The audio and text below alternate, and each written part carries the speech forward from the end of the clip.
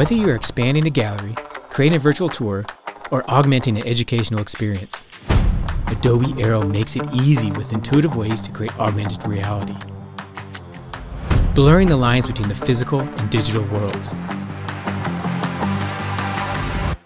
It allows you to simply create and share interactive AR scenes with customizable triggers and behaviors, and does so without the need of complex coding. Aero opens the door to augmented reality to all sorts of creative storytellers.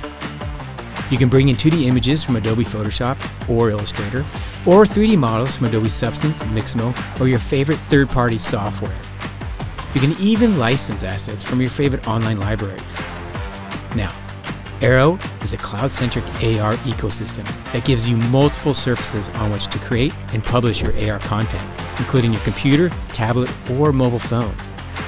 This gives you, as a creator, the ability to work with Aero scenes anywhere, using your device of choice.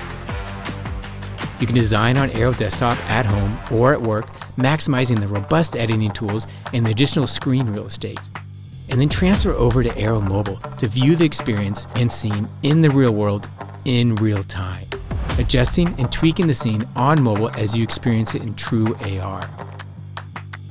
And since your work is always backed up to the Adobe Cloud, you can easily jump back and forth between all surfaces to truly optimize your desired workflow.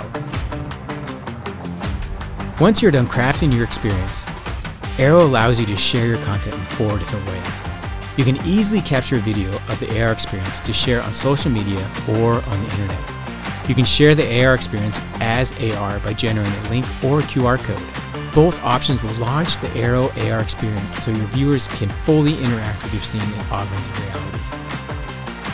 Aero also lets you share the actual Aero source file called the .real file. This allows you to share your Aero work and collaborate with other creatives.